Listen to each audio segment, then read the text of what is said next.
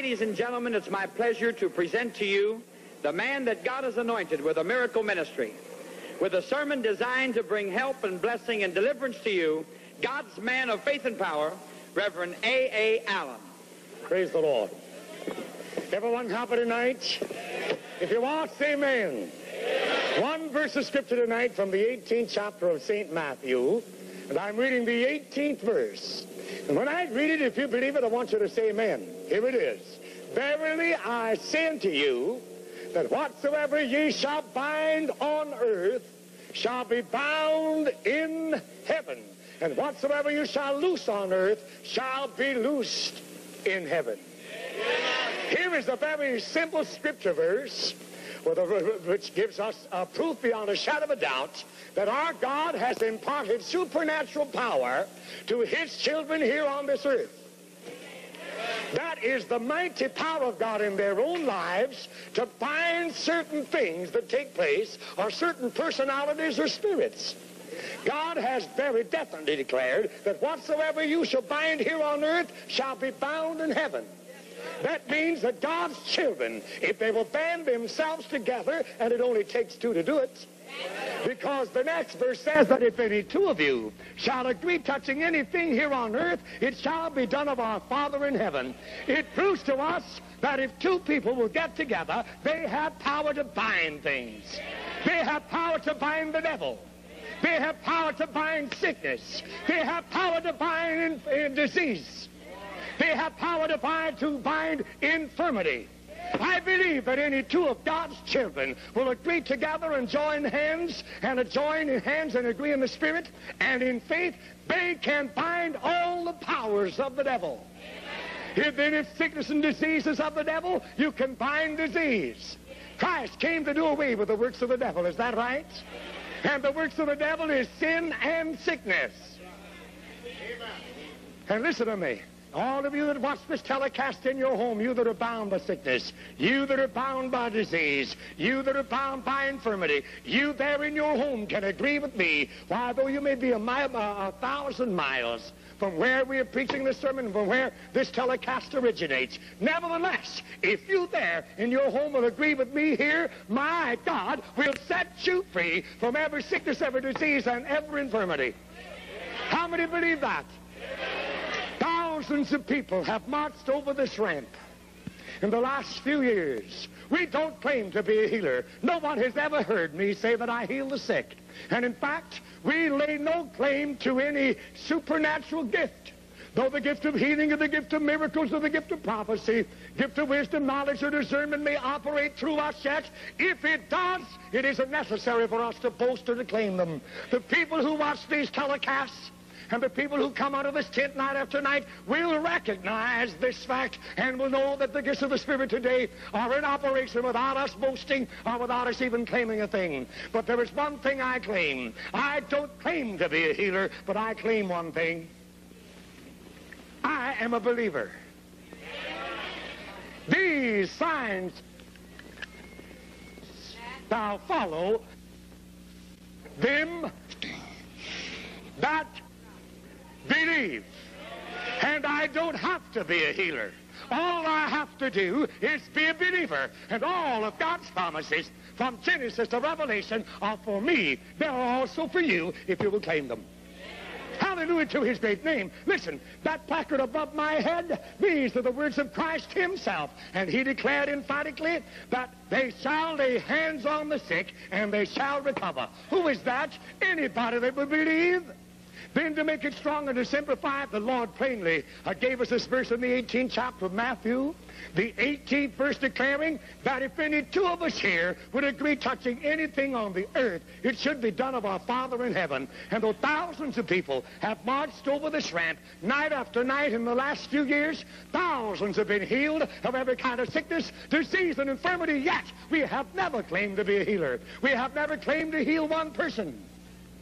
And I've said again and again, we couldn't heal anybody. But there is one who sits in the heaven who does the healing. But he's not altogether there, because the scripture says, the very next verse after the one over my head, said, they, that is the disciples, they went everywhere preaching the word, the Lord working with them, and confirming the word with signs following. Though he ascended and he sat down on the right hand of the Father, yet the next verse said they went everywhere preaching, and the Lord worked with them. And it was the working of the Lord with the disciples, with the ministry, and with the preachers in Bible days that brought healing, that brought deliverance from those that were sick, diseased, and afflicted. Now you mean to tell me I'll preach the same word today as they did in days gone by, and this same Christ won't work with me? Why, bless your heart, the same Christ who worked with his disciples in days gone by, who confirmed the word with signs following, is still working with his ministers today. It's not Allen who heals the sick. Recently, in a tent campaign further south in California, they brought a lady in who was dying with cancer. They had hauled over 800 miles in the back seat of an automobile. In fact, she was dying. She was practically skin and bone. But as she brought her in on a stretcher and we stepped off of this platform down on that ramp to lay our hands upon her in the name of the Lord Jesus, rebuke and curse that cancer, send it back to the pit from whence it came, a lady jumped up from the congregation and come running. She said, I want to tell you what I saw. I want to tell you what I saw there as you stepped off of the platform. Because the moment we had touched the lady with cancer with our hands, she had leaped from that stretcher. God had given her new strength, and it looked as though he had put new flesh on her body instantly. It was more than healing. It was a miracle. Every pain had left. God had given a new life, a new vitality. Oh, she said, I know I'm healed. I know I'm healed. But the lady who come running down said, Brother Allen, I'm going to tell you why that lady jumped off of the stretcher. She said, when you stepped off of the ramp and laid your hands on that woman in the stretcher, said, I saw one step off of the platform behind you. Said he had on a long, white, shining garment. Said it was Jesus. And said, I saw him with my own eyes. She had a vision of the Lord on the platform. And said, as you laid your hands upon that woman, said, I saw Jesus touch her too. And said, the moment his hands touched her, she leaped from that stretcher healed. So here's what I declare unto you. We are not a healer, but the healer travels with the A. Allen Evangelistic Party. His name is Jesus. I said his name is Jesus. Say it again. Jesus. And this Jesus is under this canvas. He is also in your home. And as I said, we don't claim to be a healer, but we claim to be a believer. And as we lay our hands on the sick and the suffering, hear me, you agree, I agree, you have faith, I have faith. It matters not whether you're under this canvas or whether you're 10,000 miles away and watch this telecast. Hear me. Christ is in your home. And if you will agree there as I agree here, God said if any two of us here would agree touching anything, or whatsoever we bind here on earth would be bound in heaven. Do you know that we can bind sickness? We can bind disease. We can bind infirmity. In other words, we can bind the devil and his works. Jesus said, behold, I give you power over all the power of the devil. He said, you shall tread upon scorpions and upon serpents. That means that we can trample the devil into the dust of defeat by merely agreeing together, because where two will agree on anything here on earth, God says it's done in heaven. Amen? And as you agree, and as I agree, up yonder somebody else agrees. And it's him who sits in the heaven who actually literally brings it to pass.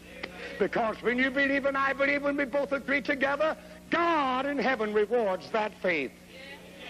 He says, devil, here are two of my children who are in harmony and oneness of accord, and they agree that you are defeated. And remember, the devil will have to back up and admit his defeat only when we claim it in the name of Jesus. And I don't care who you are, where you are, you sitting under this canvas tonight or you that watch this telecast, if you will agree with me there, as I agree here, across the miles, we can agree across the miles. God will form the third end of the triangle. And if we believe it's done, up yonder, he says it's done. And when he says it's done, it is done. When he says, devil, move out, the devil's got to move out. When God says the cancer is gone, it's gone. What is it that persuades the Lord it's gone? When two of us here believe in our heart, we ask anything in his name in faith believing, what? It shall be done. We agree together. And as we agree together, God up yonder rewards our agreement, our harmony, our oneness of accord, our faith, and says, it's done. And when God says it's done, cancer goes back to the pit. Tumors disappear. Arthritis subsides. Hallelujah. Blind eyes open and crippled limbs are made straight. Deaf ears are unstopped, and the glory of God comes down in our body or in our soul. But listen, if you want this power of harmony and unity and agreement, first you've got to get rid of your sin. Because only as you rid your heart of your sin can you have this kind of faith to agree with me. And if there's sin in your heart, sin in your life, listen, get rid of it now.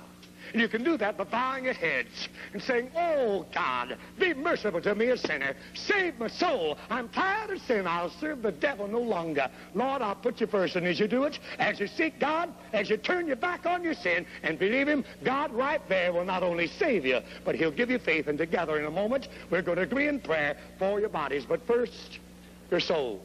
Every head bowed with me. I'm praying for all who have watched me today and have heard this sermon. God will save you now while you bow your heads in your home. Father, we pray for everyone who have watched this telecast, for everyone that have heard my voice, for every sinner and for every backslider bound by sin, bound by habit and bound by iniquity. Save them now, O God, and prepare them for that which will come to pass in just a moment, the healing of their body. We ask in Jesus' name. Amen. And now, friends, we're coming to one of the most important parts of our service. When the sick, the diseased, and the afflicted come for prayer. Everything that you see in this prayer line is unplanned, it's unrehearsed. These people have not been prayed for before. They are now receiving attention because they've come with faith in their heart, believing that God is going to heal them as we pray for them. In a few moments, we're going to pray for you in your home. While we pray for the people here, watch, listen, get your heart open, because what God does here, he will do there. The prayer of faith heals the sick here, and if you have faith in your home, God's going to heal you also as we pray in just a moment. Amen. Glory to God.